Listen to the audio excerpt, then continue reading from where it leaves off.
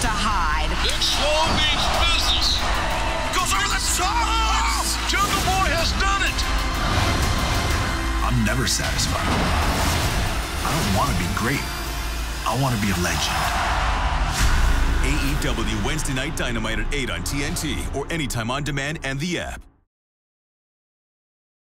It is the favorite day of the week for so many of us. It is Wednesday night, time to ignite the dynamite. I'm AlexHP, and she's Dasha Gonzalez. And oh, Dasha, am I going to celebrate tonight? Listen, I've got my Kool-Aid ready. Nice. We are going to make some orange juice tonight.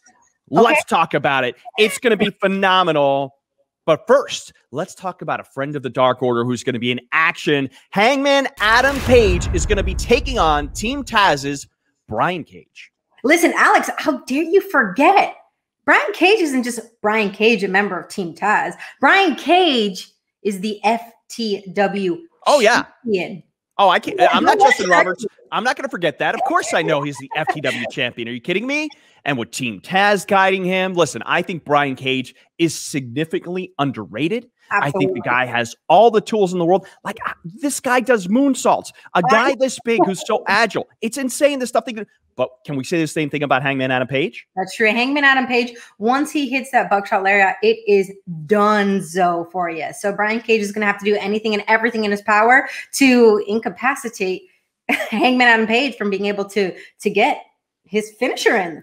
That's right. I am pulling for the photo, friend of Dark Order. Hangman Adam Page has my vote tonight. But let's talk about the late breaking news, Dasha. We have a brand new Impact Wrestling champion who also happens to be our AEW World Champion, Kenny Omega. We're going to hear from him tonight. And Kenny Omega's best friends, the AEW World Tag Team Champions, the Young Bucks, are going to be taking on another team of brothers in Matt and Mike Sydal. Matt and Mike Sydal, Alex, have a lot more on the line here tonight because in order to win a future title opportunity, they have to win. And that's not all. How about six-man tag team competition? The Factory, QT Marshall leading Aaron Solo and Nick Camarado against Dustin Rhodes, Billy Gunn, and Lee Johnson. Wow. Roll your eyes one more time, Alex. You're talking about two legends in the ring and Lee Johnson, an up-and-comer. Come on now. But let's talk about my favorite brothers. Yeah. The Lucha Brothers, because one half of the Lucha Brothers, Penta El Cero Miedo, tonight is going to make some orange juice. He's going to wipe the mat of Orange Cassidy. I am so excited. So excited. Listen, Alex, I want to take a minute. From the moment you walked out of that entrance last week, the swag and the change in attitude you had, I'm willing to say you instigated this entire situation. What? I saw what you did with that microphone. You are the reason that all of this is happening. No. So unfair. No. Hold on. All right. Let me clarify this because I had to clarify it on Twitter for @AEW on TNT. I specifically told them, here's what happened. I saw a fly on Trent's head, and like a good person, even though I don't like Trent, I said, you know what? I'm going to help him out because it's awkward getting a mosquito bite, especially on your head. Can you imagine how much that would itch? So and I took care of it.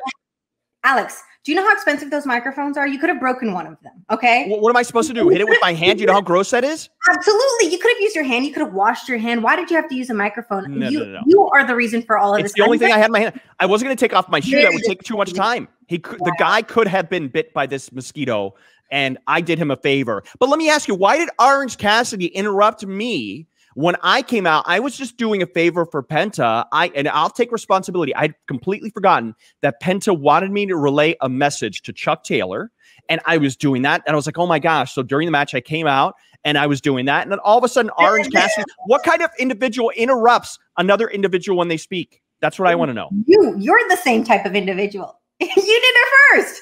What do you mean I did it? No. Yes, clearly.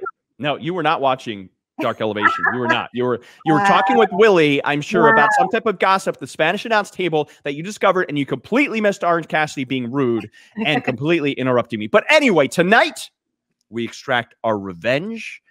Penta is focused, and Orange Cassidy is going to have a very, very bad night. And I can't wait. And I will be there. And if you're lucky, Dasha, maybe I'll pour you a glass. I'll get you a little glass of orange juice when it's all said and done. You've already turned your back on me, so I better be careful because I don't trust All right. By the way, let's talk about somebody else who annoys me. Someone who made the return recently, and yes, she looks better than ever. Chris Statlander. She's going to be taking on Penelope Ford tonight. Listen, all this has been brewing since Arcade Anarchy when Chris Statlander put that plexiglass, literally hit Penelope in the face. Uncalled for. Like, listen, it's been months and months of Chris Statlander just being frustrated and angry, and Penelope Ford having everything handed to her. I want to handed to her the same way. Her wedding was ruined by these so-called best friends, and now Chris Statlander's a part of them. Chris Statlander had nothing to do with that. Oh, she was not even here in AEW, but Chris Statlander, hands down, is one of the best female wrestlers in AEW, and I can't wait to see how action-packed this match is going to be. Both of them are former gymnasts, so I can't wait to see them both in the ring colliding, and Statlander has a little bit more strength than Penelope Ford, so she better watch out. Yeah, but Penelope Ford, in my opinion, is one of the most up-and-coming female competitors that we have here in AEW, and if Statlander thinks that she's going to be able to run over her, I think she's got another thing coming. I think Penelope Ford is going to kick Chris Statlander back to whatever planet that she came from. She's not, Alex, first and foremost, she's not from a planet. She's from the Andromeda Galaxy. Get your facts straight. My mistake. All right. I am so excited because not only is Penta going to be victorious tonight, but, oh, I feel it. We're going to have a brand new TNT champion when Darby Allin faces none other than 10 from the Dark Order.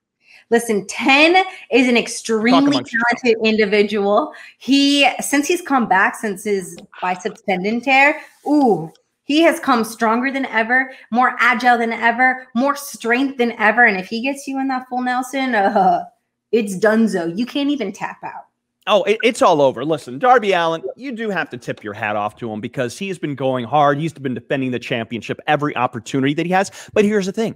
Eventually, that catches up with you. And eventually, you run into a brick wall, and that brick wall's name tonight is 10. And the TNT Championship is going to come back to the Dark Order, and then we're going to have a massive celebration. We're going to get Crunk off of the Kool-Aid tonight. And you know what, Dasha? You can't get off of Kool-Aid, Alex. I'm sorry?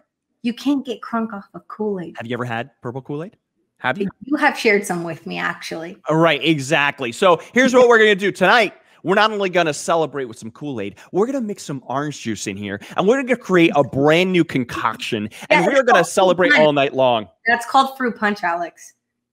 No, fruit punch is red. I'm pretty sure orange and grape don't come out to red, Dasha. You really need to get your color spectrum in order, okay? But anyway, either way, it's going to be an awesome night. Cannot wait. We're going to make history. Can't wait for the celebration of the. We're going to have a parlay. Let's talk about the Inner Circle parlay. Who do you think is going to get the advantage? They're going to discuss the rules of engagement. We already know how much of a backstabber MJF is. It seems like the Inner Circle is trying to turn a new leaf. They're trying to do things the right way now. But, I mean, we do know that the only way to win this matchup, there are no pinfalls. There is no escaping the cage. There's only submission or surrender. So hopefully we find out, we lay out a ground rules, where both teams could figure out and can follow, but we know how conniving the Pinnacle is. So, and you can see it tonight, 8 p.m. Eastern Standard Time on TNT. And make sure you stick around for the post show because I'm sure we're going to have a celebration. We will see you there. It's Wednesday. You know what that means. With only one Dynamite left before Blood and Guts, anything can happen. Brian Cage looks to end Hangman Page's winning streak. Plus, the Inner Circle and Pinnacle's face-to-face parlay. We are crazier than you, and you know it! AEW Wednesday Night Dynamite, tonight at 8 on TNT.